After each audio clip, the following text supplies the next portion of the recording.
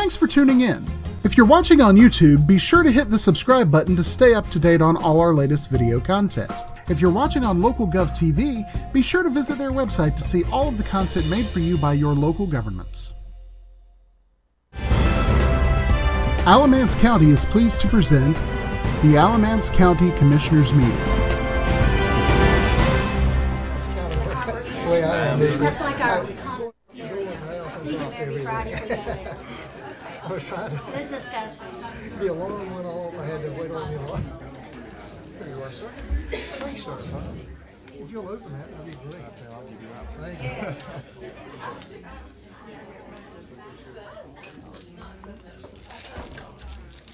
Excuse me, anybody who's county staff that's not presenting, you can go up to our conference room in MIS because we've over capacity. We're over capacity here.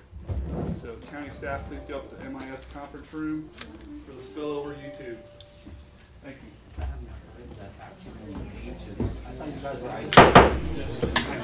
Call the meeting to order.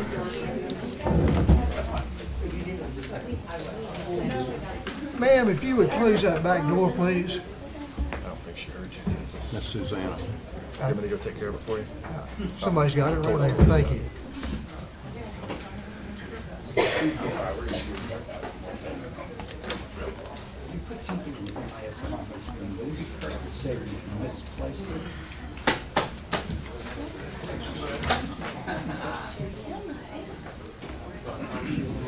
Thank you. Okay, the meeting has been called to order. If we will all bow our heads, I have the honors of this meeting. Our Heavenly Father, we ask that you bless this meeting, these commissioners, and all of Alamance County. Our country needs your direction and your help, and we pray that you guide this meeting and our deliberations. All these things we ask in Christ's name, amen. Amen. Okay. I pledge allegiance to the flag of the United States of America and to the republic for which it stands, one nation, under God, indivisible, with liberty and justice for all.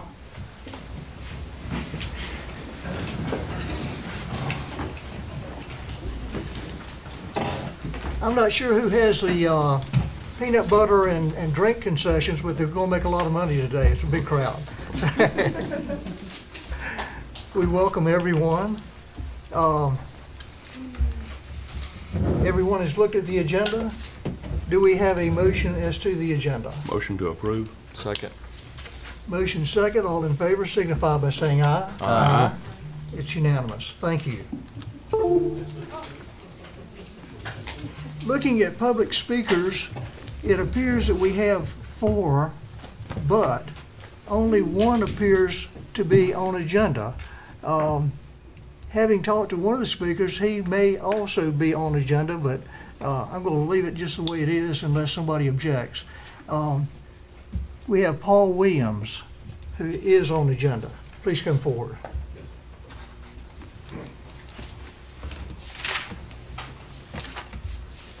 Good morning. Good morning. You have 3 minutes, sir. All right. Thank you.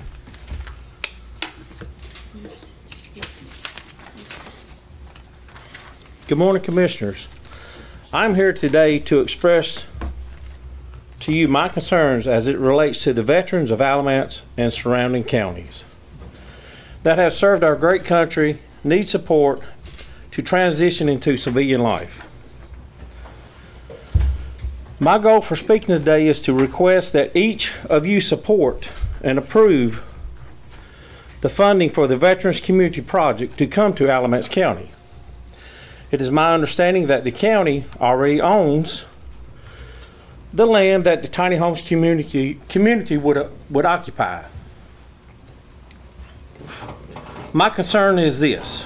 I read the big Alamance News article regarding the new $100 million Alamance County Courthouse. Can you tell me why you are not hesitant to spend this large amount of money? It appears to me that you have no problem spending $100 million for judges, lawyers, and criminals, but questioned $6.5 million for homeless veterans. And I say homeless veterans. Just in case anyone needs a reminder of what a veteran is, I would like to share. A veteran is someone who at one point wrote a blank check payable to the United States of America for an amount of up to and including their life. Please explain to me and the other citizens of this county why you would not approve this Veterans Community Project with free money from the COVID that the county received to support the men and women who fought for this country's freedom. As I was driving into Graham from 87 South, I saw a billboard, Mr. Turner's, for re-election. First word on there says veterans. You've had a family member that was a veteran. You have. I don't know about you two gentlemen. But it's all touched our lives some way, shape, form, or fashion. But I personally would like to ask y'all to take care of our veterans of Alamance County. This is something that we truly need, and it's kind of like groundbreaking, if you understand what I'm saying. And I think they've got someone presentation a little bit later on Zoom. They can tell you more about that. But me as a citizen of Alamance County, it's a win-win for everybody. Wouldn't it, you know, when you go somewhere and you've got these government buildings that's got these bronze plaques up, it says, you know, dedicated to so-and-so and so-and-so, then it's got commissioners, da-da-da. It'd be nice to see that bronze plaque with Mr. Craig Turner, Steve Carter, John Paisley, Bill Lashley, and Pamela Thompson. As commissioners that approve that. And people from generations on, your children, your grandchildren, your great-grandchildren could look and say, hey, that was my grandfather's, that was my grandmother, that approved this to help the veterans. Thank you for your time. Thank you. Thank you. The other three speakers, I've been told, were not on agenda, but I'll ask the three without mentioning your names. If you think you're on the agenda, then come forward now.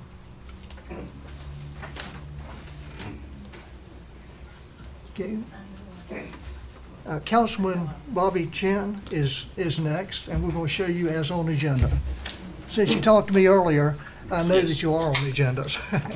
Yes, thank you very much. Good morning. I am here today to acknowledge the support that was provided by the Alamance County Transportation Authority in helping us take care of a Veteran Friday.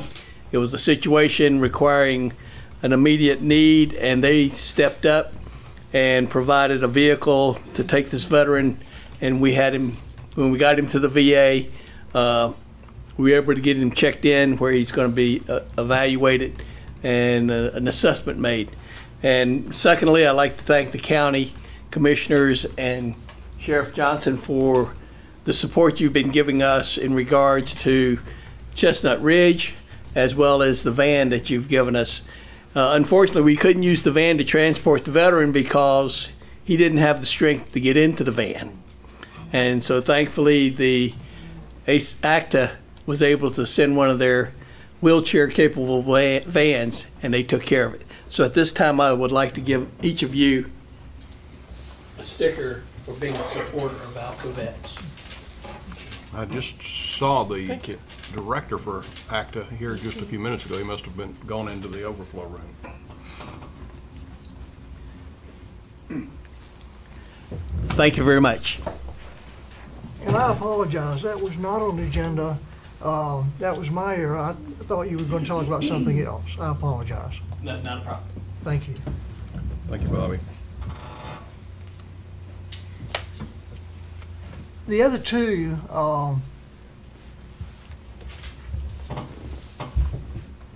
Ramona Williams and Tim Spears, are they on agenda or off agenda? Are y'all talking about the Friendship Center at this meeting? We are not. So that'll be off agenda. Thank you. Okay. Next, we have the... Can I ask a question really quick? I'm Ramona Williams. Oh, yes, ma'am. So I was told that we were going to be talking about friendship.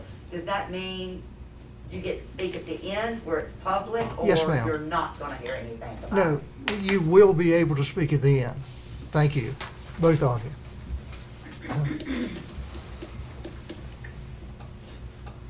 Commissioner responses? Okay, consent agenda. Motion to approve? Let me just say, on the agenda, we made a couple of changes because of a typo, and that's been corrected, so if we can approve it with that correction of a typo. And we have a motion to approve by Mr. Carter. Second. And a second. Any discussion? All in favor signify by saying aye. Aye. Again, unanimous. Thank you.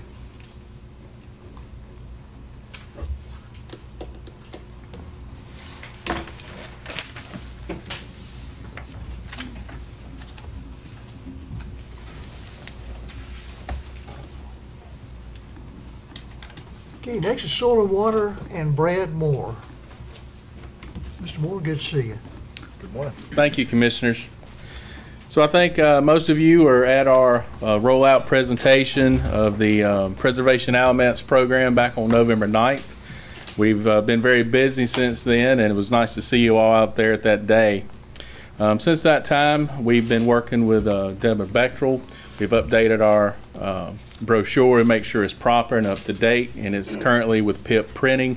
And I anticipate it being printed either this week or next week, and we'll be working with the county print shop to help get that mailed out to around our 1,200 or so landowners who participate in the PUV program.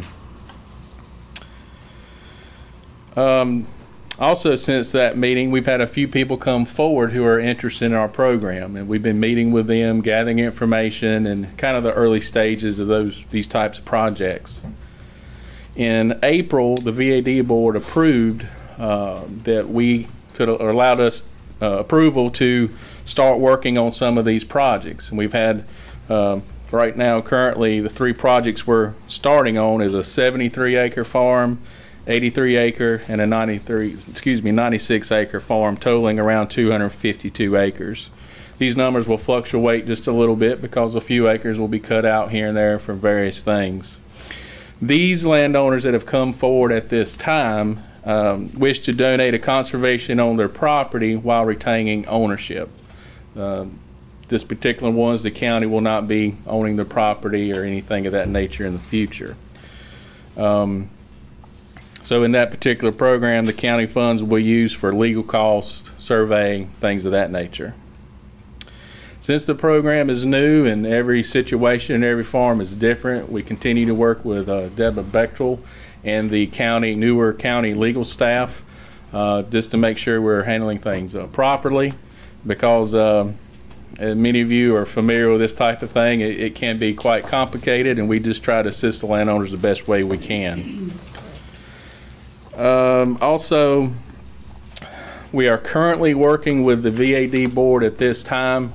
We have to adopt a easement language. That's the teeth of conservation easements that says what you can and can't do on a property once you preserve it and put it under the conservation easement. So at our July meeting, I anticipate the VAD board will move forward with adopting that language, and basically that'll give us what we need to move forward. And with hopes, I hope to have at least one project closed before the end of the year in December. I think Mr. Love has a few updates for the VAD board. Thank you.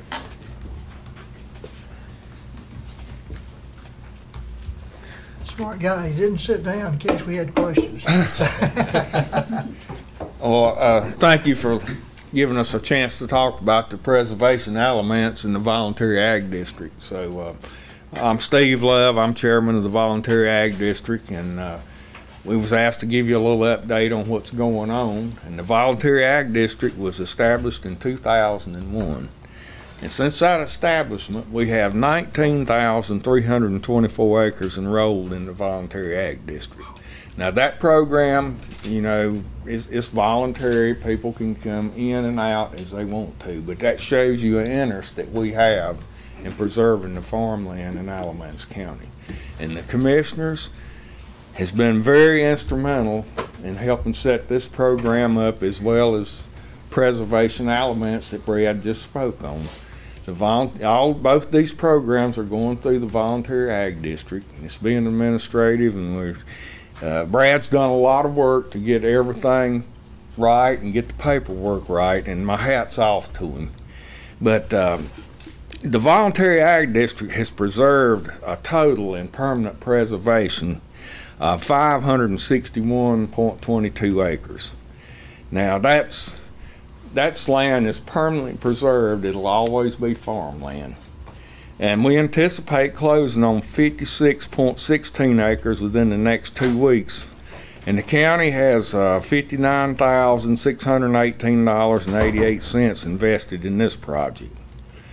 And 2 of our farm applications was selected by the state last year for permanent preservation. So I don't know if all of you know how this works. The county's got money in it, the state's got money in it, and the landowner donates part of the development rights.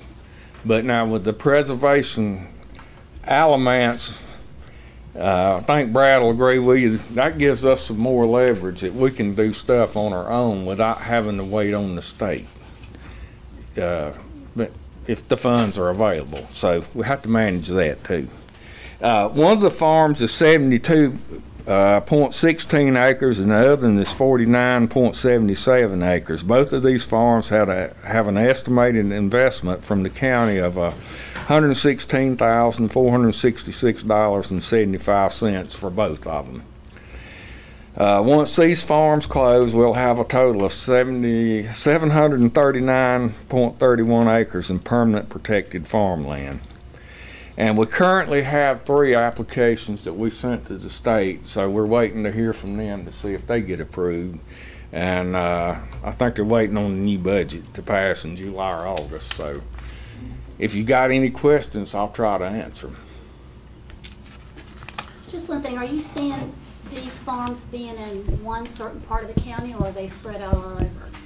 No, they're kind of spread all over. When you say? Yes, ma'am. Yes, there's interest all over the county. There'll be spells where we might have a hot spot possibly in a southern area, or it could be in the northern.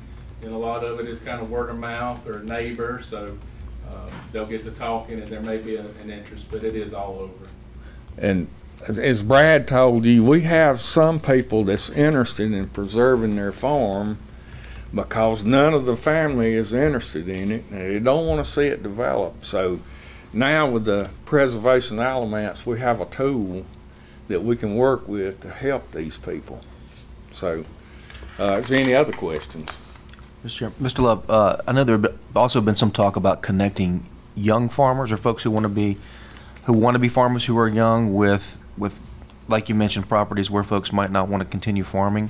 Can you talk a little bit about that? Yes, the farmers in Alamance County is aging. We don't have a lot of young people that's interested in that.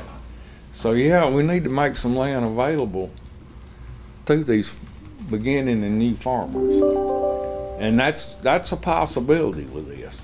I mean, we've had a lot of interest in that preservation Alamance since it was rolled out last November. So I think as we get along more with it, you know, we can come up with some better ideas on how to do this, Mr. Turner. Yeah, thank you. Is there any other questions? I just wanted to say you guys did a great job on BAG. Famous now, Mr. Lashley. Mr. Moore was the shining star. We all know that Frank Bell was hot that day. And so, but I would encourage you to do that again and get one of your farmers that has gone through this process to really talk about their experience, because it's just, like you said, it's a real win-win. Well, we appreciate everything that the county has done to instrument these programs, both of them. Are you from Southern Alamance? I am. Yeah. Did you have a kid, Robbie Love? That's my brother. Yeah. I had the biggest crush on him in middle school. Oh my God. That's so crazy. I'll be sure and tell him when I get back. He will probably go, oh my God. And he's a great athlete. Yes. And Mr. Lashley's been real instrumental. He's been to every voluntary ag district meeting that I've been at. So we appreciate the interest. You know, ACC has a agricultural program too, and brings young people in to get them trained. And might be an opportunity to, you may already be doing that, linking this program and that program Well, together. I will tell you this, we partnered with the Piedmont Land Conservancy, and they bring a lot of experience, and they've really helped us out a lot. So anytime we can partner with somebody, it makes everything a lot stronger. Is there any other questions? Just thank you for being so committed. Definitely. Okay. Thank you, Mr. All Moore. right. We appreciate Thank it. you, Thank you, both. Mr. Thank Moore. you. Don't tell your brother. Too late. Mr. Baker.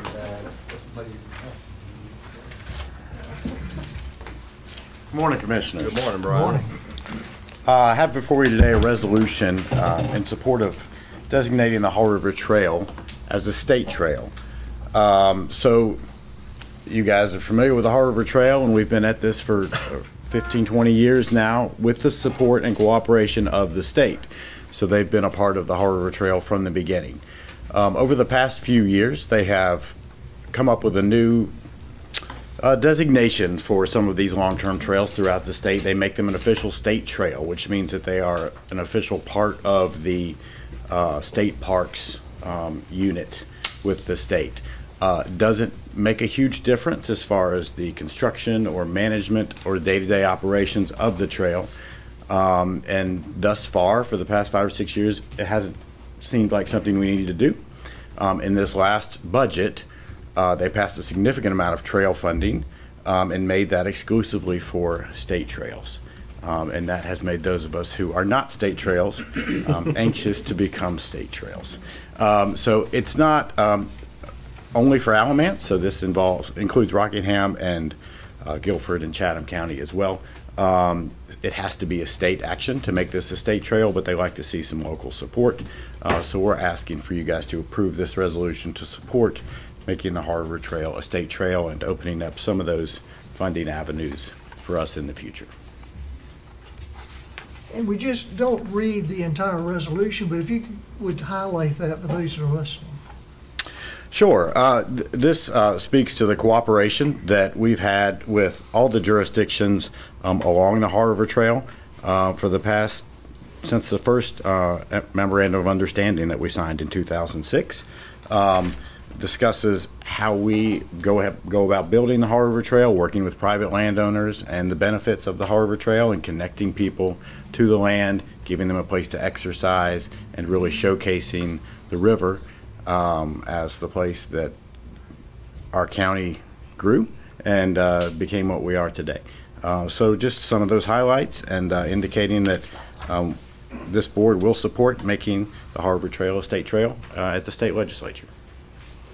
I've had some comments made to me recently about from individuals who, one in particular lives right across the street to one of the entrances to the trail, and said she and her husband get out there almost every morning and walk parts of that trail. So really love what we've done down in the Cane Creek area. So great. I made the mistake of paddling the entire river this past weekend. 56 miles was a little more than I should bite off in my age, but the diversity of people and the amount of people out there just enjoying, most of them were not doing what I was doing for good reasons, but just spending the day out there, it's amazing the impact it's having just on individuals. Did my shipmate Nolan go with you? I dragged him along. Yeah, I dragged him. He's a lot younger than I am and has a lot better endurance, but He was in a boat with me. That's lacks the intestinal will that some of the older folks have. So we made it together. That's right. I'd like to make a motion that we adopt this resolution. Second. We have 2 seconds. Any further discussion? All in favor signify by saying aye. Aye. It's unanimous. Thank you. Thank you, Brian. Our health director is next. I didn't even see Tony. To remain nameless except for Tony. Fair You enough. literally look like an FBI agent. A what? FBI agent? That'd be cool. Quite the career shift. Maybe, maybe not. I don't know. Good morning, Commissioners. So you may or may not recall, last August, you approved and signed on to the MOA for the opioid settlement between the state of North Carolina and local governments. So today we're getting pretty, well actually today, but we're getting pretty close to receiving our first payment of those settlement funds. So today we're before you are two items regarding the settlement funds. First, we'll be asking for your approval for a special revenue fund ordinance in the amount of $8,874,733. And then the second piece of this, commissioners will hear a presentation and receive just a brief overview of the MOA, but also for you all to start considering how you may want to start expending these funds in the future. So you'll hear that. You'll hear what staff recommendations are for these expenditures. Again, these are just for your considerations to make the decision later on down the road. And then the last piece before I turn it over to Ashley, I'd be remiss if I didn't mention that Miss Deborah Bechtel had a very heavy hand in helping bring this agreement together. Ashley and I attended the North Carolina Association of County Commissioners conference or symposium that they did a few weeks ago, and they did a little overview of how this came together, starting really in January 2020 with all the counties getting together, and then the subcommittee of the 555 group that Deborah was a part of. And it'd just be an understatement if I tried to sit here and try to tell you all the work that they had to go in to do this, and weekly, if not probably daily meetings. Just amazing feat to get everybody on board and moving in the right direction to do what positively benefits the state of North Carolina and Alamance County. So super shout out, kudos to Deborah for being part of that. So we're happy to have her here and another expert close by. So, and with that said, I will turn it over to Ashley Motley to give you the overview. Thank you. Good morning, Ashley. Good morning. Good morning. Good morning. So Ashley Motley, Coordinator for Health Services, and today I'm going to present to you an overview of the North Carolina Opioid Settlement Memorandum of Agreement. A copy of this is included in your packet for today. Let's see if I can figure out how to work this. Okay. Ready? We can go to the next one. Alrighty. So just to do an overview of the settlement, thousands of U.S. communities will receive recovery funds from the historic $26 billion national opioid settlement. These funds from the opioid settlement are required to be utilized only for opioid remediation activities to battle the opioid crisis. The North Carolina Memorandum of Agreement, or the MOA, was created with the intention to facilitate compliance by state and local governments with the terms of the national settlement. The MOA serves as a guide for the funding, allowable remediation activities, special revenue fund, transparency requirements, auditing, reporting, and accountability. Of the $750 million that North Carolina will receive, 15% will be allocated to the state for the General Assembly to appropriate. 85% of the settlement funds will go to local governments, all 100 counties and 17 municipalities. Alrighty, on this slide, just to note, there was an error on this slide with the dollar amount, so I've corrected that in this presentation on this slide here. So Alamance County is going to receive $8,874,933, or $8.9 million over 18 years. This funding will be front-loaded the first 3 years. We could receive payment as early as the spring of 22 for $340,964, and a second payment this summer for $749,845, a total of $1.1 million. Currently, there's no specific time frame for these funds to be spent, so we do have time to think this through. Here is a slide that is just the estimate of the 18-year payment schedule for Alamance County. This slide can be found, and this information can be found on the North Carolina Opioid Settlement website under our data dashboard. If you're looking at this slide, you will see that the first 3 years, you will see that they are front-loaded. Then the following years are also a little bit higher weighted, and then around 2033 is when it levels out to roughly $400,000 for the remaining time frame of the settlement. The North Carolina MOA requires a special revenue fund for the receipt and expenditure of these opioid settlement funds. These funds cannot be commingled with other county funds and require a budget resolution to expend the funds. Andrea Rollins in our wonderful county finance department has already established this fund, and the ordinance is included in your agenda packet today.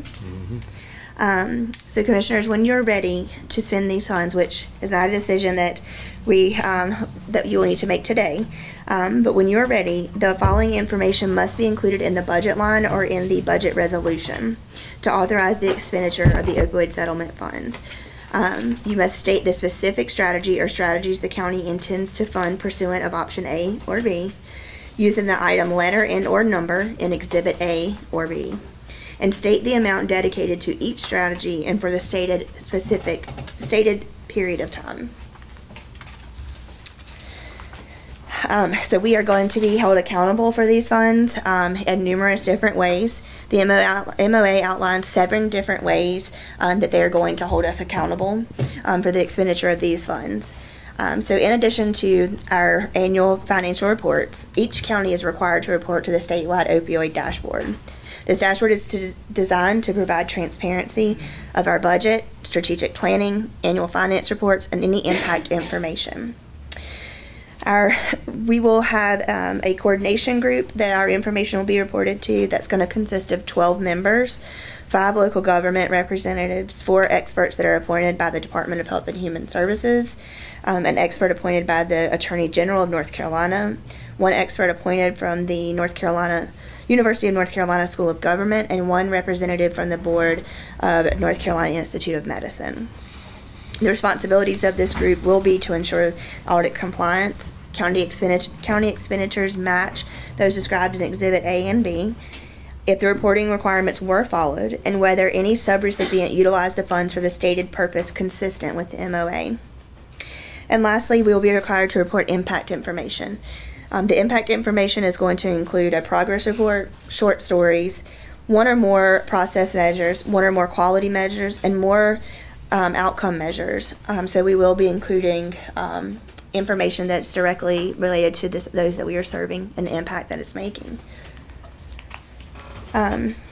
So for our county and for all counties, we must hold 1 annual meeting with all municipalities within the county to receive input on proposed usage of these settlement funds and to encourage collaboration. This meeting will be open to the public.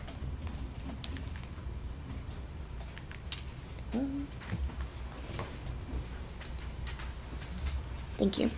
Has a proposed date been set for this annual meeting? No, sir. That would be determined by you all. And so just to briefly talk about the options and the activities that are available. So option A for this, there's 2 options, option A and option B. Option A is a shorter list of evidence-based, high-impact opioid abatement strategies.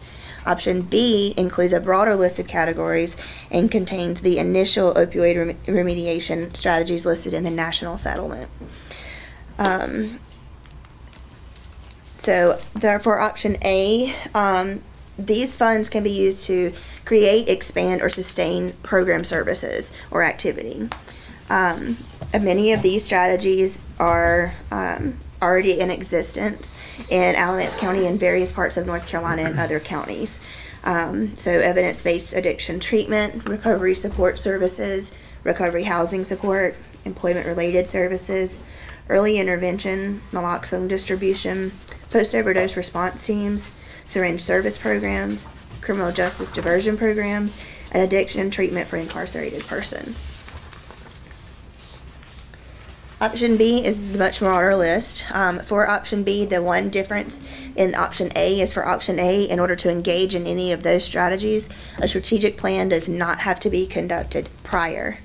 For option B, we do have to engage in a strategic plan, and the strategic plan is described in Exhibit C for how that would look before we can engage in any of these options. So for option B, I'm sure you noticed that it is 10 pages in the MOA. It is very detailed. I just listed a summary. Essentially, we are looking at treatment, prevention, and other strategies. This allows us to look into treatment for women who are pregnant who have opioid use disorder. This is going to allow us to look at all forms of medication-assisted treatment for opioid use disorder, as well as looking into strategies as far as leadership and planning and the coordination of how we approach we approach this huge epidemic that we're up against. From the health department, our recommendation includes 3 parts. One is to hold the annual meeting with the municipalities to solicit their feedback, get their perspective, any gaps and barriers that we're presented with. And that leads into our second recommendation, to hold a strategic planning process with a diverse group of stakeholders appointed by the commissioners. Strategic planning will allow Alamance County to build upon any related funding of related planning or services already in place, identify the key factors, explore the root cause, identify and evaluate potential strategies, to identify any gaps in our existing efforts, prioritize our strategies and identify our goals, measures, evaluation, planning, and to consider ways to align these strategies, identify the organizations, to develop our budget and our timelines, and report our official recommendations to you commissioners. And this will be in a non-binding agreement, of course, or non-binding document for you guys to review and to approve based on what you guys feel are priorities. And then as a part of that strategic planning, we would say that we would like to see the strategic plan take place over the next 6 months. And lastly, we would like you to consider the results from that strategic plan to then determine options A or B, A and or B, to begin to put these programs in place. As part of our health recommendation, we feel that engagement in this planning process will help us to develop a long-term plan with the greatest impact for Alamance County citizens whose lives have been adversely impacted by opioids. And just to recap, so we need the fund to be established for the special revenue that has been taking place, and it's before you today for your approval. To hold our municipalities meeting with all in the county, to consider the options and recommendations, then identify the strategies and authorize the budget line item or budget resolution, and then to proceed with reporting and accountability. I'm happy to answer any questions as I'm able, and if not, I will take down questions, or Deborah is able to help. Well, I'll start because I was reading over all this last night, and I'm looking at all the different things like support people in treatment and recovery, and you know what I'm going to ask. We took a team to Orange County about the recovery court process, and we met with various leaders. Amazing people went with us. Judge Brown, Judge Hanford, Judge Lambeth was in here. We've got strong support in that, and former county manager, Mr. Haygood, thought that this could be a part of supporting that kind of recovery court, because we've definitely got the right people here to conduct this. It's just getting it implemented, the structure, the scheduling, and all that.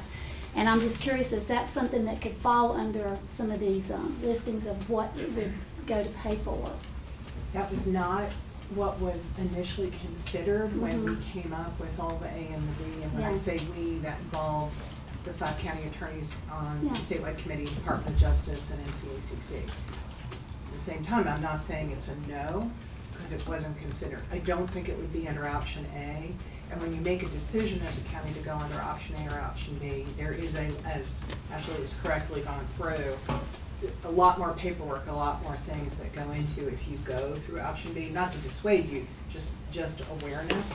So we're working to find out as we're just starting to get those things in. So it's really important to bring that up so that we can communicate back to the group and say, okay, where is this going to fall? Because of course, as you know, no one yet has gotten the money. I just approved last week the distribution. The 5 of us had to do that for Department of Justice. We're hoping by doing that we're going to get our first check in May, but I can't promise because it is coming from the defendant's fund allocated through that settlement that the judge did in Ohio. And of course, just again as a reminder, that first check that we get is from 3 defendants that we've settled with. That other check Ashley mentioned will be the 4th defendant we settled with, and that'll likely not be until September. But there's still a number of other defendants out there. These are the bigger ones. And then of course we have Purdue Pharma and Mallinckrodt, and we're working on the bankruptcy cases, which is hopefully we're going to get some money, but in a different way. That's all to be said. There's a lot that still is unknown because we're at the very beginning of it, but I've taken notes that I'm going to take it back to our next meeting with NCACC to ask that very question. Would it cover something like this? And ultimately, the question will be answered by those 12 people that Ashley mentioned. It is that board that's going to run and distribute and approve and answer questions just like that. That board has not been finalized yet. I know, it's so important to understand the aspects. I'm going to be taking someone to Goldsboro this week because there's nowhere here. I'll go anywhere to get someone help. But at the same sense, Goldsboro, this person isn't going to be in a bar so they can walk away. We've had some that will go and commit and graduate. Oh my gosh, they get their lives back. Then you have some that'll stay 2 hours and they run. Then you have to find them in another county, they get arrested. It's just a nightmare for a person going through this. But with recovery court, you've got your own personal person that holds you accountable and a group that supports you. And you're going to go back to jail if you don't. I mean, we've seen it when we went to Orange County and Chapel Hill for that. There's just a lot of different avenues when it comes to battling this disease, and that is exactly what it is as a disease. Whether we want to call it that or not, like alcoholism or anything, it overtakes a person. So I hope this is something that we really got on fire about this, because Judge Brown's a friend of mine, personal friend, and so is Judge Hanford. And they faced this in a court. I was in the courtroom 3 weeks ago and watched a guy just about fall off the pew because he was so enormously high. I went and got help. I thought he was going to just pass out right there. And then I had pictures sent to me of needles in the grass at our courthouse. So just because it's a courthouse, there's no magical boundary that drugs aren't walking into the courthouse. I went marching my little self over there to the sheriff. I know you drove seen me come. And I said, can we get a dog at the bottom? Because they can pick up your gun or your knife when you walk through, but they can't pick up anything else that you may have on you. And, you know, until we really go to war with this, you can arrest users and homeless that are users every day, every time you turn around, and they're going to go in and out of the jail. And the overdoses that we are getting are just, they're real. It's bad. That's our new terrorist, is drugs. And so whatever we got to do, it's unbelievable that people who make drugs are paying all this money for people that have gotten addicted to their drugs, and they're still open making more drugs. So what does that say? So I just hope that we keep this on the table, because our judges were really fired up about something like this to bring this in. We're not Orange County. We don't start out that big, but we start out, we try, because every life is valuable. If it's your kid, your parent, your brother, whatever, you want them better. And this is not an easy war to battle. So I just keep that in your notes for recovery court. Like a broken record. That's what I represent, is a broken record. A couple of questions. Is it possible to take a net present value from some of these funds and use them for a project such as the Divergent Center, or to set aside an annual portion of the funds for debt service on something like the Divergent Center? Debt service is not clear, so that is on the list, and that has come from a couple of other counties as well. You can't start depending on budgeting the money until we know the check is here. Right. And so that presents challenges, because again, when you're looking at a settlement payout over 18 years, things can happen with companies. In a way, it's easier, it's terrible that the companies have gone bankrupt and they're not paying their fair share. But nonetheless, at least when we get that will be a sum certain.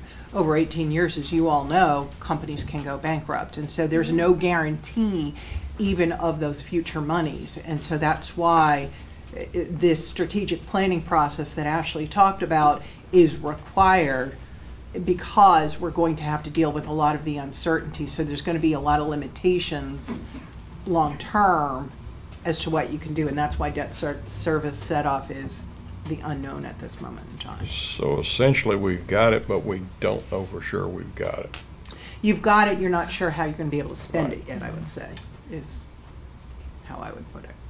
I just hope this money can go directly to the person that has a problem, directly to serving them and their needs as much as possible,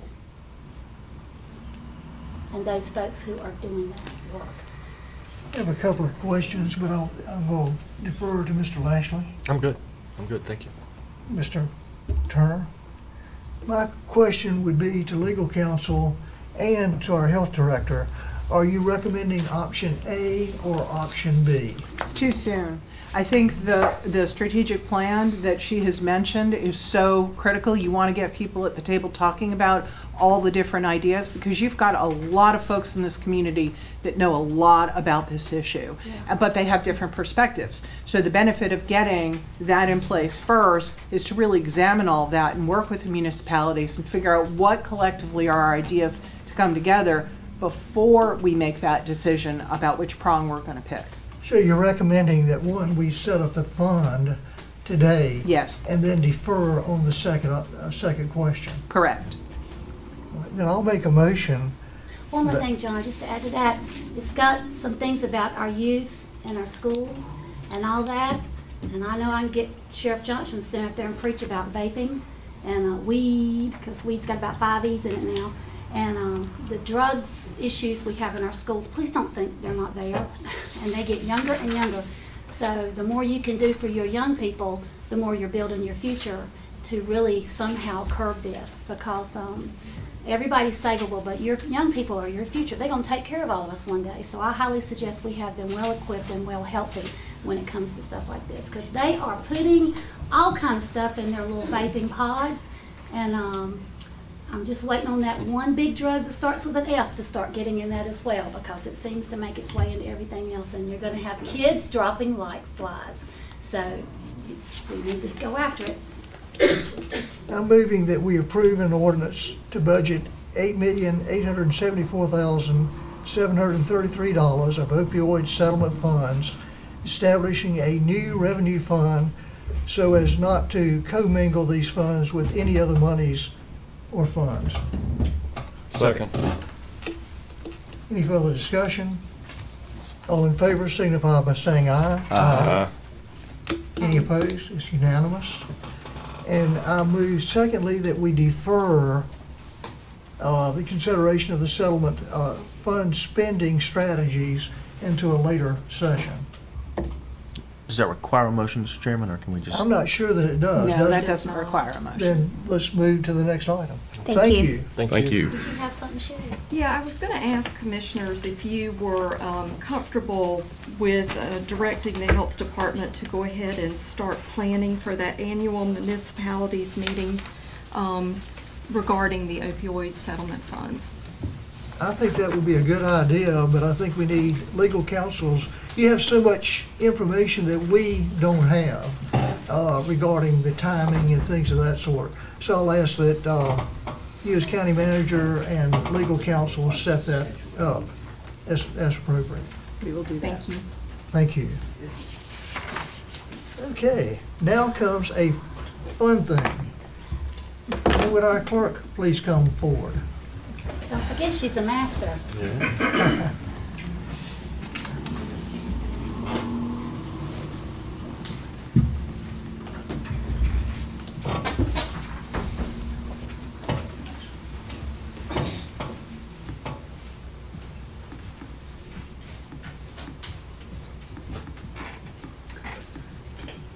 Guess what the month of May is, and specifically this week? Any guesses? Look at your agenda. Somebody. Okay, we have a proclamation that we, board members, have all 5 previously signed. It is right here.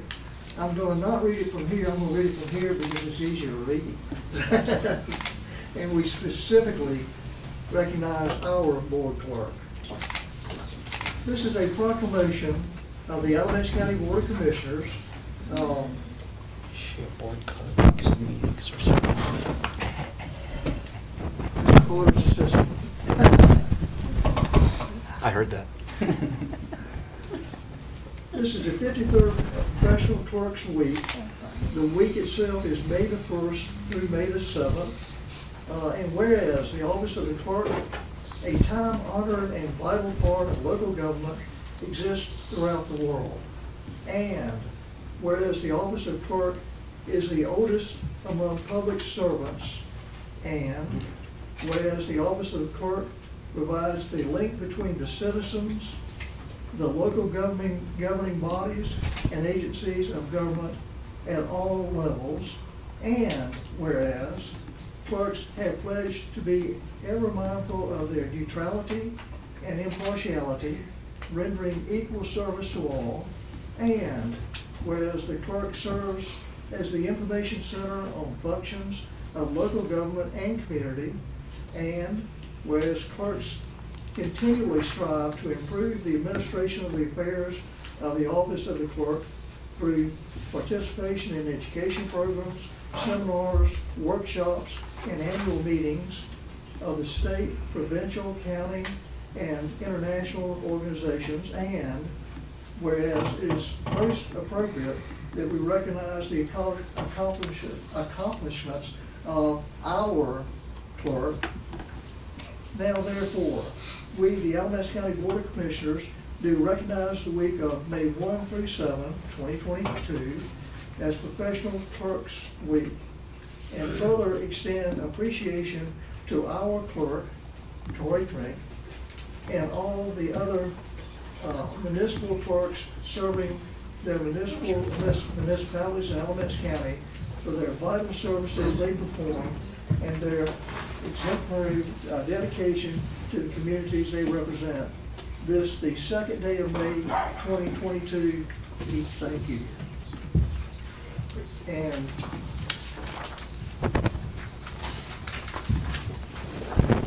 don't need glasses for this. Thomas, you can take a picture, sir.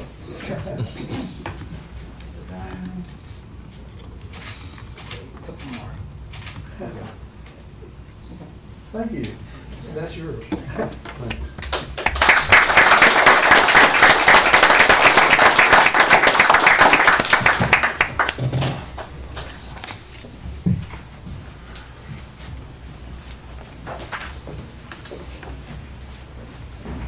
I don't have to have the glasses, but they sure come in handy.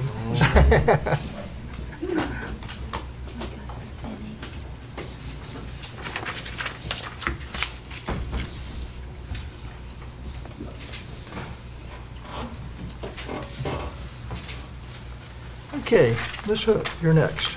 Sure. Representatives from Veterans Community Project are here by Zoom. They are just going to present information on their organization, and this is an informational item. Good morning, Alamance County Commissioners. Vincent Vinny Morales, co-founder of Veterans Community Project, along with Jerry McDaniels, National Expansion member.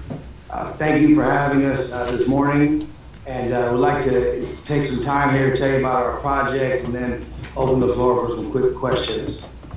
So about 6 years ago, myself and several other combat veterans came together and we seen a large gap in services. A lot of our brothers and sisters were falling through the cracks, whether they were VA eligible or not. And we just got frustrated with it and took it upon ourselves to fix a solution, to find a solution, to say yes before saying no. And what that looked like for us was a model of tiny homes with wraparound services. A lot of questions that we get asked is, well, they're veterans, can't they go to the VA? I would love to say yes, that is as simple as that, but there are so many roads to navigate to make an individual VA eligible. So for our programming and how we operate, anybody that raises their right hand and has a discharge paperwork, no matter what is on it, is a veteran. And on top of that, we created low barrier housing. So what we found is that a lot of veterans were on the street and would not go to shelters. And that was because we were asking them to leave their only family, their four-legged friends, or they may not be eligible for the family housing to be available, which is really huge in the homeless community. I cannot ask somebody who's facing housing instability, sleeping in his car with his spouse, his dependent, their children, to come into a nice warm shelter and leave their loved ones behind. So we've created low barrier housing where we have family housing, we are pet friendly, and our definition of veteran allows individuals to erase that stigma of I'm not a veteran because I didn't deploy. I'm not a veteran because of X factor. I'm not a veteran because of whatever they may have been told in the past. For us, due to the fact that we're less than 0.5% volunteer to serve our country, they took the hardest challenge of all, which was raising their right hand, bringing them bringing them into the indoctrination process and volunteering to serve their country. So for us, they are a veteran. I can tell you with our growth right now, we have a village fully operational in Kansas City, Missouri, a village being built in Longmont, Colorado, right outside Denver proper, a village being built in St. Louis, Missouri, groundbreaking within the next 30 days in Sioux Falls, South Dakota, and a project going forward in Oklahoma City, Oklahoma. We have several other cities that we're looking at, but our goal is to identify amazing cities such as yours who understand the need, and want to rise to that challenge to make sure that no veteran gets left behind. Once again, the overall understanding is that if they're a veteran, they can go to the VA. I truly wish it was that simple, and I can get into the details of why individuals cannot if that's needed. But that's our goal here, is to say yes to veterans before anything else, and we'll figure out everything else out from there. And I can say that with our programming thus far, with our housing ratio alone, we are at 82% successful transition ratio. That is double the national average. So for those who are understanding how continuum of cares work, permanent housing, supportive housing, transitional housing, the average rate is about 30 to 35%. So we've doubled the national average within the time of being a nonprofit, only in our 5th year. I can talk Veterans Community Project all day, but I really would like to answer any questions that are available, any questions that may be out there. Please.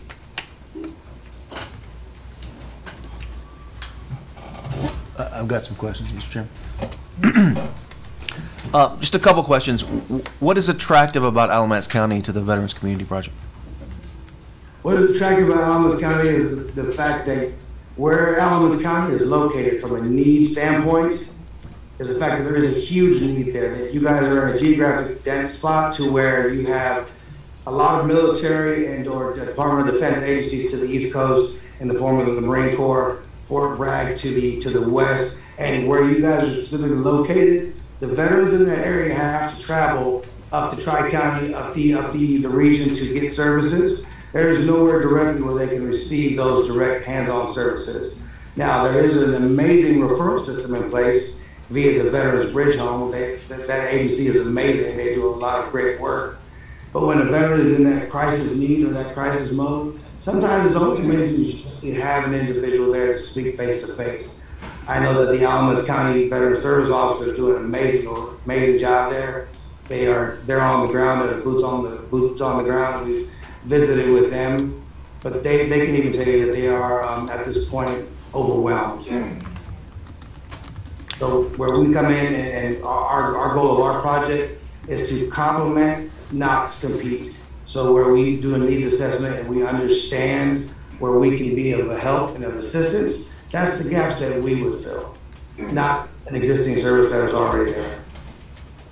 Do you have a sense of the scale of the problem of homeless veterans just in Alamance County? Yes, via the last point in time count, which was actually deflated due to COVID and so on and so forth, I think Alamance County was in 60 to 70 individuals. 2 years past that, it was in the 120 to 150. Now, I also understand the way the continuum of care count goes there, and I may be incorrect, that it's a balanced state. So I can say that from the data we looked at, the time we spent there, the connections that we made, on any given night in Alamance County, you're probably looking between 120 and 140 individuals, veterans who are facing homelessness. Do you have a sense of the scale of the problem in the broader region outside of Alamance County? You mentioned the folks we might draw from, like being as far as Fort Bragg and just others in the region. So statewide, I want to say statewide, last count, and I do apologize if I have that number direct offhand, but it was in the 300 to 400 range. What we also do, and you brought up a very amazing point, is that look at the surrounding continuum of cares, to understand their numbers, to understand what that may look like for our village size. So overall, Alamance County, North Carolina, Central Carolina is doing a really good job of keeping veterans alive. But our goal is to keep them alive and transition them onto a productive member of society. That's where our program is. It just differentiates from a lot of other programs, where we are not a cookie cutter, one size fits all. We love keeping our vets alive. That's our goal. But we want to make sure they're living their fullest and most productive lives once they get out. We assist with that full transition. Last question is, I know when you guys came, you guys met with the Alamance Chamber, and there was some talk about connecting you all with an organization that helps with the capital campaign locally. Mm-hmm. And just wondering about what, have you talked to a capital campaign funding group? Have you gotten any feedback about private donations? That kind of questioning about how you might fund this in addition to county dollars. So at this time, we did meet with the capital campaign group, and we have not had any follow-on conversations.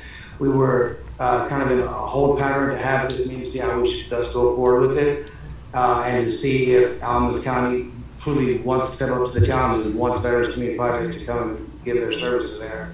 So we have not had any follow-up conversations. We've had initial conversations, so we have not started any of our donor processes yet. Do you typically fund a particular site with local philanthropic dollars, or do you fundraise throughout the nation and then send money from your bigger fundraising effort to the individual sites? So the way we fundraise, each individual city will have their capital campaign, and it is localized there. So VCP Alamance County would be staffed by local individuals, staffed by veterans in the area, staffed by the community. The funds are raised there locally, and they're kept there locally. We do not franchise out Veterans Community Project, for lack of better terms. Each city, each location is LLC'd out in order for headquarters to have that quality control of our programming and to make sure that we're assisting the veterans the way that we've seen time and time again has worked. So everything there is local and central, and we will keep it that way as the project continues. If it's successful, do you see veterans from other parts of the region coming to the center once you reach Alamance County folks? So to be 100% honest, we do account in for a 5 to 7% growth within that, and that is also inclusive of the way we define veteran. A lot of individuals may not receive services because of their veteran status. With our status being low barrier, we will bring individuals into the area. And within your guys' region, the domiciliaries, some of the housing programs that are set up are either too far, 2 or 3 hours to the east or west or north. So we do anticipate a 5 to 7% growth of whatever that may look like. All right, and really, this is the last question. You guys are asking for $6.5 million. I assume it doesn't matter to you how that money comes. Is that right? I mean, whether it's private, whether it's public, whether it's state, whether it's federal, I'm assuming that doesn't matter. Is that right? Well, the honest truth is it does not matter, but we'd love to keep it with as least restrictions as possible. Every dollar that we save towards the building infrastructure and keeping it restricted allows us to go back into the program. We run really lean as an organization. Our case management ratio is a 1 to 10 ratio, which is why we're so successful. Our staff is not, we're not a national agency at the point where we have 30 to 40 individuals per each city. We keep it as lean as possible. So yes, we of course would love any funding that comes without restrictions. That's always our goal because it goes back into the program. Now, if we have no problem proving in every city that we've accomplished this task in, if there is no funding available, then we will roll up our sleeves and hit the streets and hit the community, connect with our community, and make sure that they know that this is for their community and raise those dollars locally. That's what equity into this program is what made us successful in every city that we've been in. Thank you. Thank you, Mr. Chairman. I have a couple of quick questions. As I recall, the meeting we had, I can't even remember when it was, late last year, early this year. This year. The implication was that you had a network of corporate sponsors that would come into play in this program, and that I remember hearing a number like about $8 million that it might cost, but the implication and the presentation we got initially was that you weren't going to be asking for any county dollars. But now you're coming and asking for $6.5 million plus about $3 million worth of real estate, roughly $9 to $10 million, all from the county as opposed to any corporate or private funding that you might have been able to try and work through a capital campaign. Is there a reason that you've changed your strategy in this? So for the design of the village and the community center, the number of houses, that has not been conceptualized at this time. I can tell you that for the decision to move forward with Alamance County would be huge to have the partnership and the assistance of the county. We have no problem rolling up our sleeves and raising that capital dollars. When it comes to the corporate sponsors, we only have a couple at a national level. A lot of it would be done at that grassroots local level. We still are in that portion of VCP Alamance County where we would, hire that local campaign committee, make our first hires, and as well compose a local board to raise whatever the county cannot allocate towards this project. So we do not have the conceptual idea of what the overall budget or cost would be for this village at this time. This, for us, our project is very non-traditional. We want to ensure that we're serving veterans as rapidly and as best as to our ability. So if the county is able to match us for the bill of maybe $8 million and the county can match us, that's huge for us. We truly like to be able to swivel and not be stuck with just one aspect of funding. So it wasn't necessarily a change in our game plan, it is to have a conversation, start these relationships, this conversation to say, what could it look like if there is dollars allocated towards this project? So that way we know how much work we have to do on the back end. How many, the presentation that we had, I showed several schematics of the outline of your project footprint, what it would look like. How many veterans would you envision that proposed project that's supposedly going to cost about $6.5 million? How many veterans would you see that serving at any given point in time? So for the proposal, the conceptual idea of Alamance, VCP Alamance County would be about 35 homes and a community center. Now that can change left to right, give or take 5 to 10, depending on when we start to narrow down the numbers. And those will also be anywhere between 10 to 15 of those will be family homes. So on a given time, a full village, we will have 35 individuals that we would house on our residential program. That does not include our outreach center, or any veteran of any era can walk in and receive services. The numbers that we have, our villages that are running thus far, last year we served over 3,500 vets through our walk-in center, and we had housed over 70 at that point thus far. I do not have the data for you for this year, but at this point in time, we have successfully transitioned onto permanent housing solutions since our inception, 95 veterans.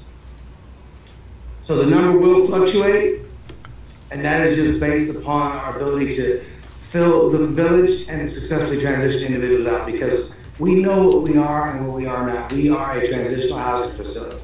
We are not an inpatient facility. We're not outpatient.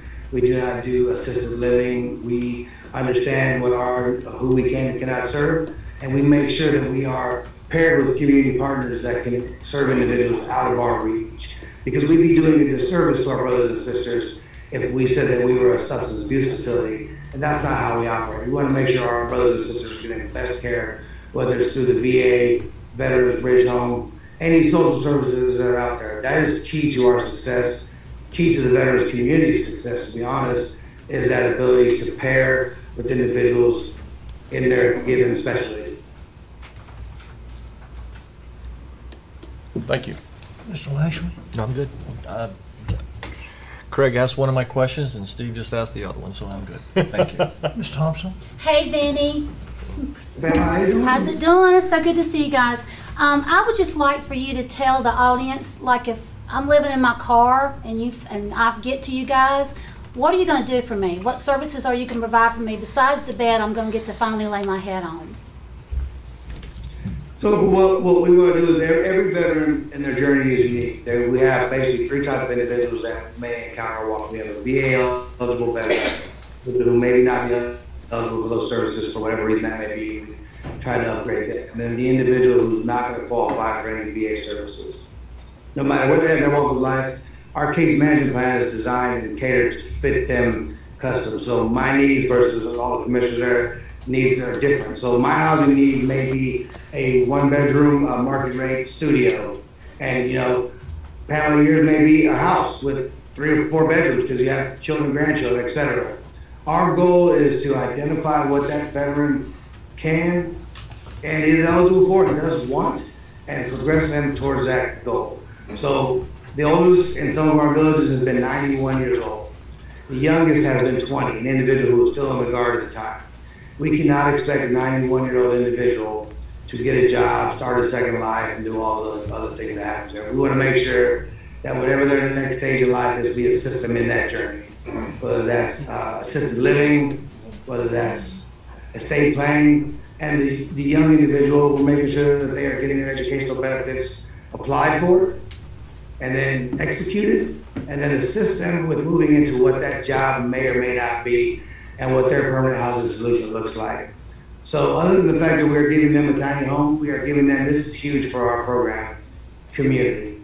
That's something that we are truly giving our veterans in our village, is that sense of community. For those that serve and understand that sense of community when you're in service, that's something that individuals lose in the transition, which is why a lot of individuals fall through the cracks. They don't know who to ask, they don't know where to go. In our program, they have that direct community with that case management staff, with our daily staff, and they have it with each other in the village. Our community is designed so that the individuals to the left and right, they have a battle buddy program. So that way I'm accountable to Jared, Jared's accountable to me, and we're also accountable to the community and the case management system, which allows the village to organically protect itself and grow as a team. What we love about our program is the individuals come back on the regular. We have on Tuesdays and Thursdays, we have coffee hour. We have veterans that have transitioned on to their permanent housing solution that come back every Tuesday and Thursday to get that sense of community.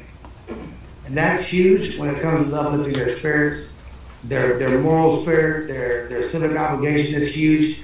It gives them a sense of purpose, and that is that family. Community is in our name for a reason, but it's also one of those magical things that we kind of take for granted every single day of our life, and we don't realize it. And could you just elaborate on some of the things that are inside the center? Because when I went into this community center, it was amazing what collaborations you had going on inside for the veteran. So as I mentioned, we have individuals who may qualify for VA, individuals who may not. We also have our 4-legged friends that are available that come with our individuals. So we end up having in all of our locations, we have a dentist office where individuals can come and provide on-the-spot dental services for those who want to have those services available. We have, and this is what everyone always loves, the ability to take care of 4-legged friends, a pet wash, a dog wash, a veterinary clinic, a fellowship hall where they gather every Tuesday and Thursday for the coffee hours, where we will have community-centric events. This coming week, there's actually a Cinco de Mayo potluck. The community gets together. We have an educational center where individuals can come in. If it's job surfing, they can have assistance with their case management. If it's navigating e-benefits or MyHealthEvent, our case managers will assist them with that. We also have a training kitchen, which is huge because we take for granted that we have a stove. We take for granted that we know how to get up and cook every single day. For individuals facing housing instability, they know where to go to get chow. They know where to go to receive these services. So we are retraining them on their life skills, teaching them how to cook what's in their cabinet, teaching them how to cook in general. And it's really that life retraining, giving them the ability to live on their own and be self-sufficient, which is what the goal of our program is. Because when we started this, a lot of these programs, which are amazing, not to knock any other program, but they are a Band-Aid on a broken leg. The recidivism rate was outstanding. We would see same individuals coming through the programs every year, year and a half, 2 years. Where we're at now with our program, we are mending that broken leg, and individuals are able to continue on with their life. And that's what's huge about our program, and changing that aspect of it. Because it's, if I can use military term, it's life boot camp. We're going through life boot camp. We are retraining them to understand how to be self-sufficient, tap that inner warrior, and tap into that esprit de corps, and give them the ability and the tools to be a functional member of society and continue on. And that's amazing to see that. And I just want to add, because I'm friends with Veterans Community Project on Facebook, and I see every time I turn around various groups in Kansas City and close by that constantly contributing financial donations, and your enormous volunteer squad. So what has that really done for the village? That's allowed us to honestly run, as we were saying earlier, run really lean, where we have those volunteer opportunities, where individuals have the opportunity, if they choose so, to donate, sponsor a house, and if it's a corporate organization, they can come out and they can spend that time. What's happened with the veteran population is that the veteran population becomes very standoffish. It's kind of a niche thing, and individuals are apprehensive to have a normal conversation with the veteran because they think that they may trigger or enact them. And that, to a certain extent, could be true. But we create these opportunities for Rock College is here right now in our village here. In St. Louis, the University of Missouri St. Louis is volunteering. But they create the opportunities to engage daily with those who serve our country. And that lets them know that in the village that individuals care for them. That is a part of the magic of the program. People know that everybody appreciates a veteran, but in a daily life, they see it at a ball game. They say, oh, there's a veteran here, please stand, and that's. But most people want to do more than just stand up at a ball game. They want to do more than say thank you for your service. They get the opportunity to come down to our village and be a part of that, whether it's cutting the grass in the village, painting a house, assisting some of our veterans in the village with financial education or literacy, or just a sense of community, knowing that somebody's there for them. We actually just had last week a group of individuals come through, and obviously springtime, we're planting flowers in the village, which is amazing. In our Longmont and St. Louis villages, we are 60 days out and already lining up volunteers to be able to swing a hammer and help frame these houses. So that's huge for where we're at in both of those locations. Everybody, the analogy that I love to use, most of us have a carpenter or a woodworker or somebody in our family, and you're ever driving down the road and they say, I built that porch, I helped build that. That is the opportunity that we are giving the community to be a part of this project. In 20 years down the road, you'll be driving with your grandchildren, your children, and they'll say, I helped build that village. I swung a hammer, I painted that house. That is community, the community being invested. That is generational difference, is generational change, and it's amazing to see. Thank you, Denny. May I ask a question? I think not at this point, I'm sorry. Okay. We thank you. We all love vets, as you have seen from Alco Vets, our first speaker. Thank you. We've been requested to have a 10-minute recess. We're in recess for 10 minutes.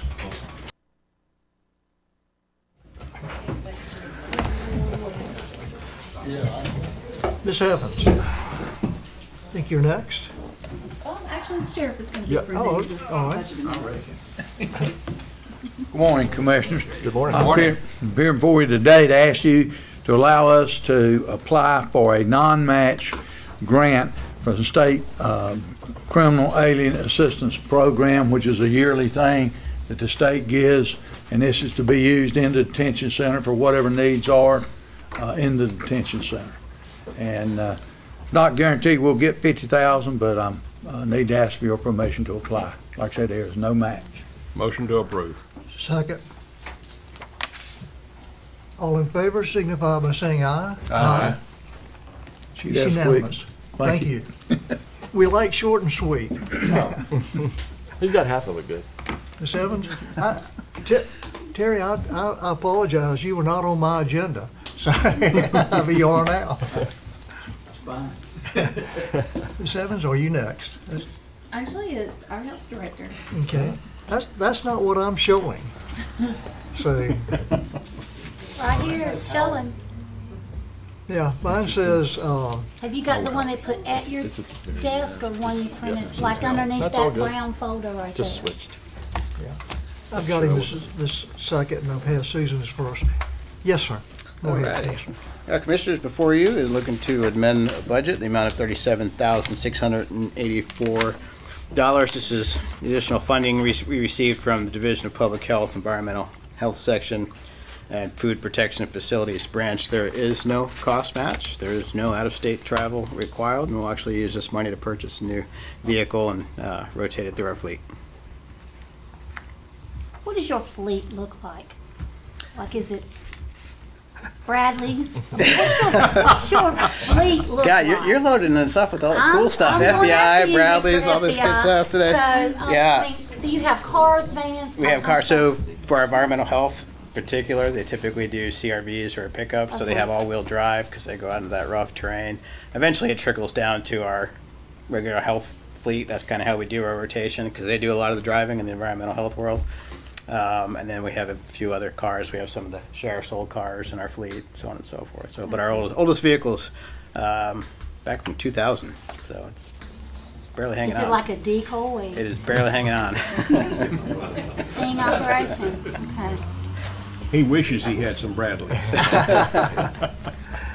I'll make the motion. So moved. Second, excuse me. All in favor, signify by saying aye. Aye. It's unanimous. Thank you, sir.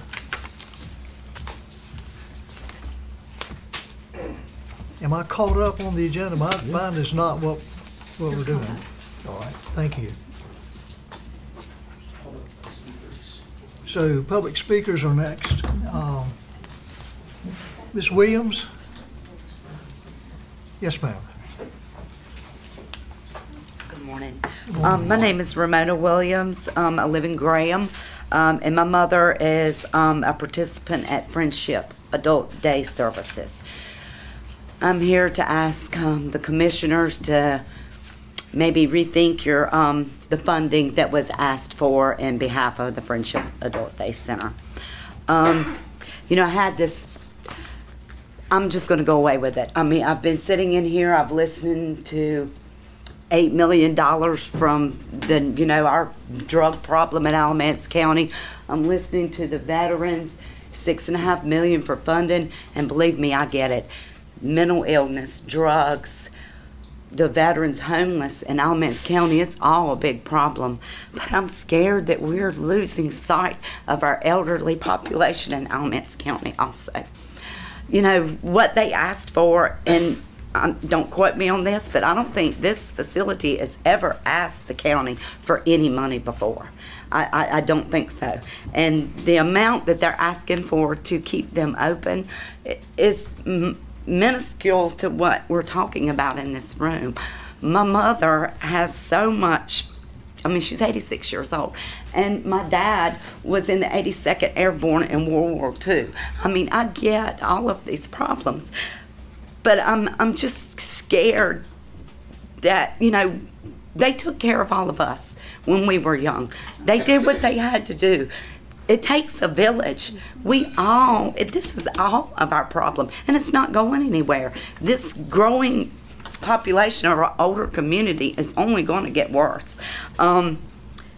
They opened up again today, and my 86-year-old mother was dancing in the house this morning.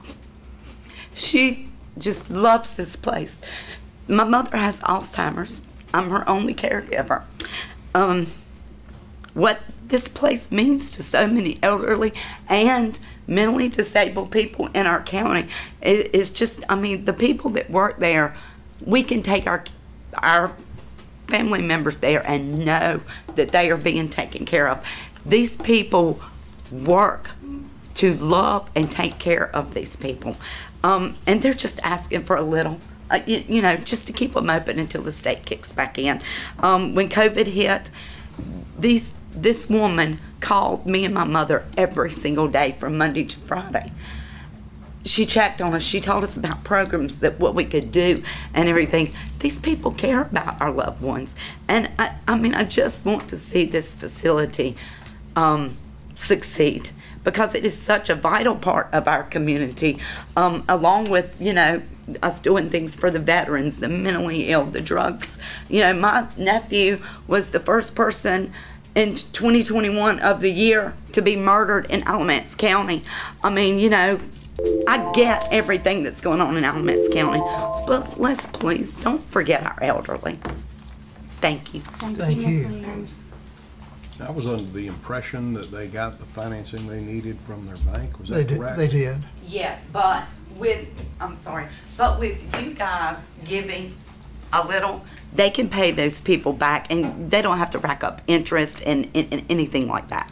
I mean, they're worth our elderly is worth every dime of it. Yeah, thank you. Mr. Spears.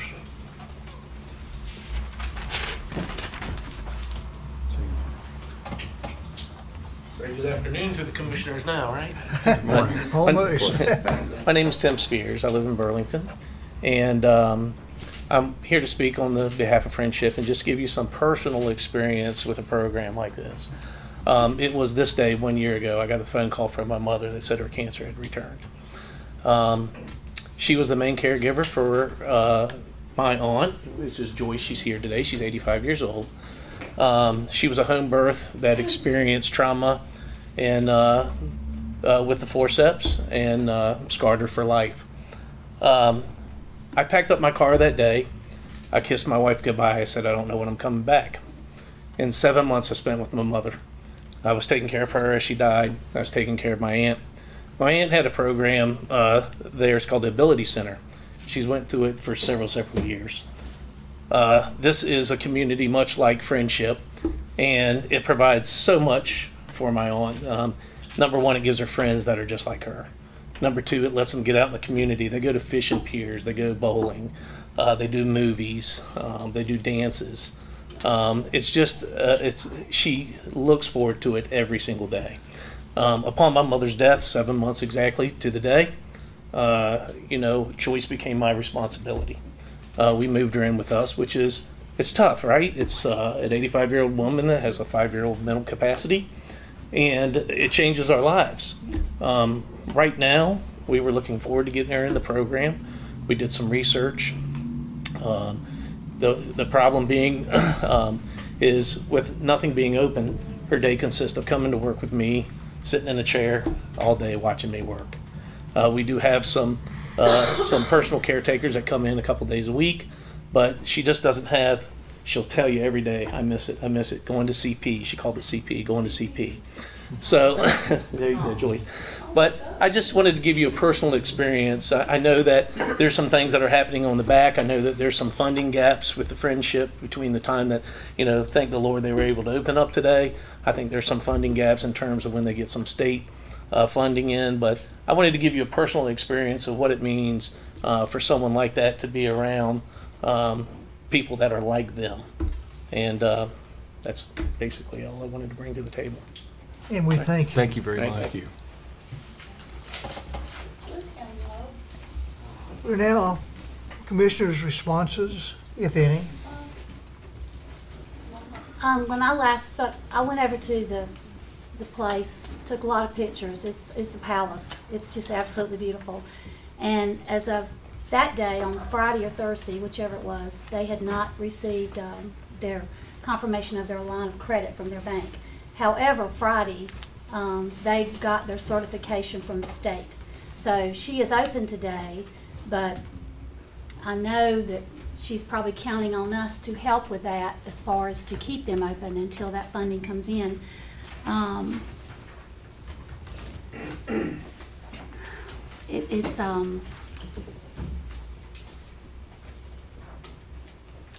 Like I said last week or whenever we said it, I just think that we need to do whatever possible, crossing all the T's and dotting all the I's, to help an agency that's been in business for 40 years. That says a lot about anybody who can keep a business open for 40 years. And it's a very precious population. My dad will be dead 2 years May, and I had landed the dream job as the director of Families Living Violence Free in Oxford, working with sexual assault and domestic violence. And I was willing to drive every day. It was a great job. You get ready for your job and you leave your job there when you come back home. And met the fine people in Oxford, and great community. But things started happening, and I'm only child, so I was kind of it, and I had to leave that position in 5 weeks. And you don't have a choice. You pick your family, but I'm also married, and I wasn't the breadwinner of my house.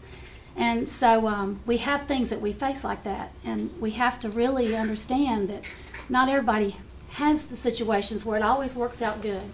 And if someone can walk into a place that's been really created for them and provided for them and have a great day from 8 to 5 while that caregiver can go to work and take care of their other family and pay their bills, I think that's America. We're supposed to be able to take care of ourselves and have the American dream. And I'm 63, and I may be over there one day, and I hope they're open so someone can help me to have a better day if there's no one that can really care for me because they have to work. And we all need to realize that we've got to be so careful how we do things because they will often remind us later of, wow, I know we have situations, and I know what we have to do is we're legal, we're government. But I will never understand this. I just don't, because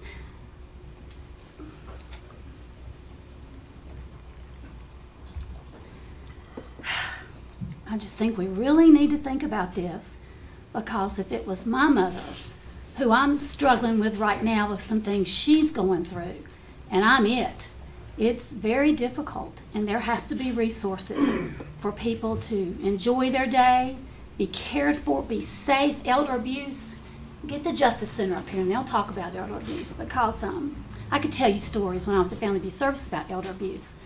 And we have to take care of our elderly because they were once young and vibrant and protected this country with every kind of war they'd went through. And I will not let them be forgotten or looked over. So I just think whatever we can do as commissioners, as real leaders of citizens, not just buildings, not just roads, not just everything like that, which is so important, but of our citizens, because a building didn't vote for me, a road didn't vote for me, a person did. And when I was so blessed to get this position after being on the school board, I take that person very serious. I serve everything, every kind of lifestyle, whatever that is. I'm going to be your voice, and I just hope that we will really take this very serious and do what we can, because it's a real reflection of us. That's it. Ms. Bechtel. Yes. Quick question for you. If they're now functioning in operation and permitted, our discussion previously was whether or not we could issue a contract with this organization and participate with them. Are we in a position now where we could do something like that? I don't know enough about all of the logistics to answer that, but in general, I would say yes. There is ability to do a contract with an existing organization that is open doing business, that is current with the Secretary of State's office, which is a requirement that I always put in place for you to make sure that they're an active corporation. And I'm sorry Beyond that I that, didn't give you a heads finance up on that laws, I question, could not but- answer. But we are planning an ARP session in the future, near future anyway. And I think all of these money decisions need to be on that agenda. Okay, County Manager? I got some questions. All right, I I'm sorry. just got a statement I want to make. Make it. I wanted to ask this, you sort of. I'm good. Yeah. I just wanted to ask Sherry, because I know what Deborah had just said. We had talked about this the last meeting. And the reason I'm bringing this up is now that Friendship Hub is opened, if you look at my comments at the last meeting, I said that if they got open, that was a game changer. Yep. That changes the ball game. What can we do now that they're open? What can we do? So it would go back to the conversations we've had in the past. If they are open and providing services, the county could enter into a contract with them to provide services on the county's behalf. And we can do that. We probably do not want to do that out of ARP money. Probably want to do that out of general fund. Sure.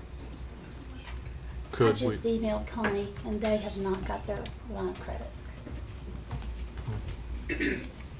They haven't gotten a line of credit. Ms. Hook, you're next. I have no report at this time. All right, thank you. Well, hold it. I gotta talk about this. Thank you, Bill. You're just gonna go on like we're not sitting here talking about this when two families come up spilling their guts and their heart about what they're facing? Come on, John. We need to talk about this. Well, I want to talk about the finance report. That's what I want to talk about, but I'll go further. I'll back up here. Is there anything we can do today to help these folks out? I mean, I know, can we do anything the next meeting? If we can't do anything today, can we do something the next meeting? We can do something anytime the commissioners ask staff to. I had already worked on a contract with, or started on a contract with them. Deborah has not reviewed that. Connie has not reviewed that. So it would probably, let's revert to, I'll relent to Deborah. So Deborah, in your professional opinion, now's not the proper time to take care of this. Well, it's not an agenda. I mean, it needs to be an agenda item for you all to do the typical way you do business. Right. And finance has to look at it, and I have to look at it. So I'm not prepared to do anything today because I don't even know, sitting here, their status as a legal corporation. I don't even know their full legal name. I'm sure they are, but those are the things that I typically check on. Is what I'm And saying. there were 29 people that came before us when we met down the street at the historic courthouse, and they all were nonprofits as well. So who do we just pick one out? They're serving 18 people is what their testimony was. Well, that's not what I would decide we today. support one single nonprofit and just trash all the rest. It doesn't make any sense. We've got to do it in a logical order. Any work that I would do would be the same for any of them that you were considering. Thank you. Just remember, we helped Family Abuse Services and Crossroads last year because of the importance of what they do. And we're probably going to be looking at maybe possibly helping the Family Justice Center. And none of those 29 agencies that came before us were considered to possibly close. And we have really went out for our ambulances, our detention officers, our everything because of the importance in that. And those aren't nonprofits. I understand what they are. I really, really do. But I think maybe I'm looking at people instead of businesses, or instead of budgets, or instead of anything else. And I'm not gonna go there. I prayed this morning to hold my tongue, and I'm going to. But I promise you, the county is watching. So just remember that. I think I'll request that we put that on the agenda for the next Absolutely. meeting. I do too. That's appropriate. Yeah. Thank you, Deborah. I appreciate your insight. Now, Ms. Hook, we'll try one more time. I have my finance people here with me. So. Excellent. I do have a couple of questions about the management report as of March 22nd. I actually just want to, first, I want to point this out to my fellow commissioners. I would really like them to take a hard look at what you provided for this management report. The reason I say that is there's a lot of numbers in here that will lead you to where you need to be next month. I just wanted to ask two quick questions. But I do want my commissioners to take a look at that. It's got a lot of valuable information, and it will definitely point you in the right direction when you come to these hard decisions that we have to make next month. Tell me where you are. If you're on the page, tell me where you are. Let's see. I don't look at it that way, but it's her. It's Sherry Cook's management report. It's a Gotcha. very, very bottom. Okay. At the very bottom. And it has general fund highlights. And I would suggest people in the community take a look at this as well.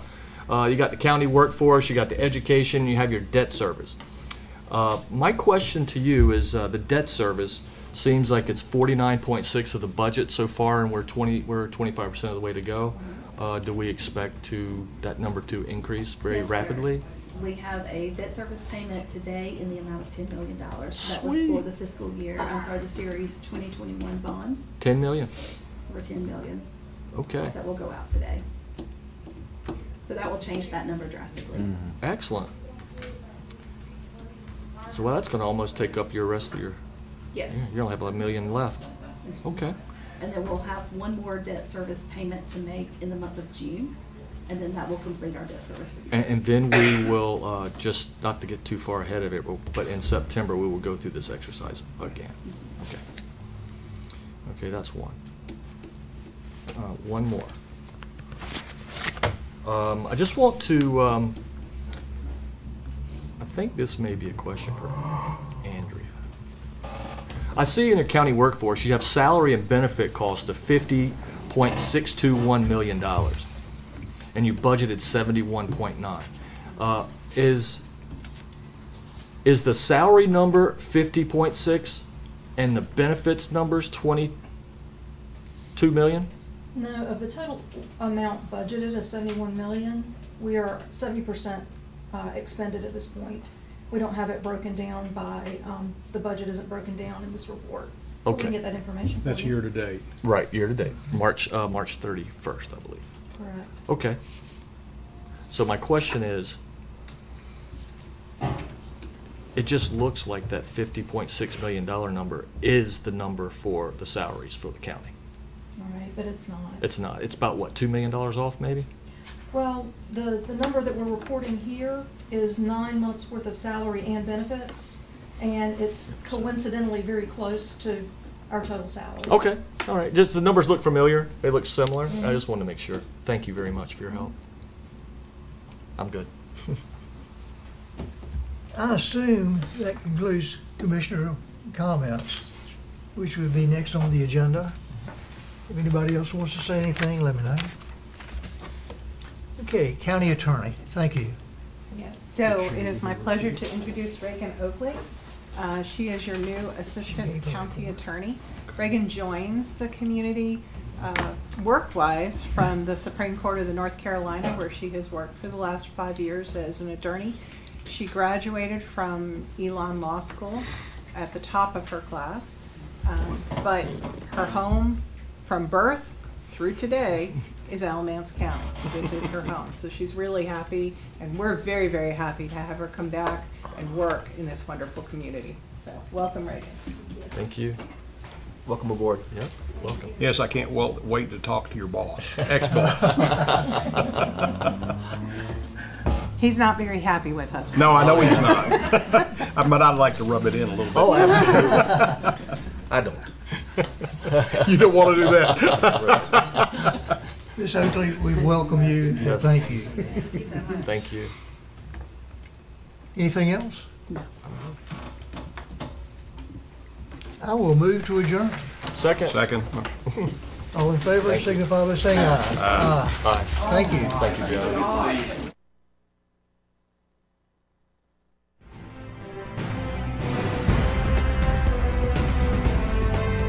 Thank you for watching the Alamance County Commissioners Meeting. Commissioner meetings typically occur on the first and third Monday of each month in the Commissioners' Chambers at the County Office Building at 124 West Elm Street in Graham. The first Monday meeting begins at 9:30 a.m. and the third Monday meeting begins at 6:30 p.m. Changes to the meeting schedule will be posted on the county website at www.alamance-nc.com. The video of this meeting will be broadcast on LocalGov TV. Please go to www.localgovtvnc.com for more information about their schedule and to see more videos produced by your local governments. You can also access this meeting through our YouTube channel at www.youtube.com/Alamance County NC or by clicking the YouTube link on the county website. Technical questions regarding this meeting's broadcast or production may be sent to our county webmaster at webmaster@alamance-nc.com. This address is for technical questions only. Comments and questions about the content of this meeting may be made to the commissioners themselves. You can find their contact information at the Alamance County website at www.alamance-nc.com. There you can click on the link that says County Commissioners to learn more about the commissioners, read minutes and agendas of commissioner meetings, and find other information about the County Commissioners. You can also send mail correspondence to County Commissioners, 124 West Elm Street, Graham, North Carolina 27253. Again, thank you for tuning in to the Alamance County Commissioners meeting. Thanks for tuning in. If you're watching on YouTube, be sure to hit the subscribe button to stay up to date on all our latest video content. If you're watching on LocalGov TV, be sure to visit their website to see all of the content made for you by your local governments.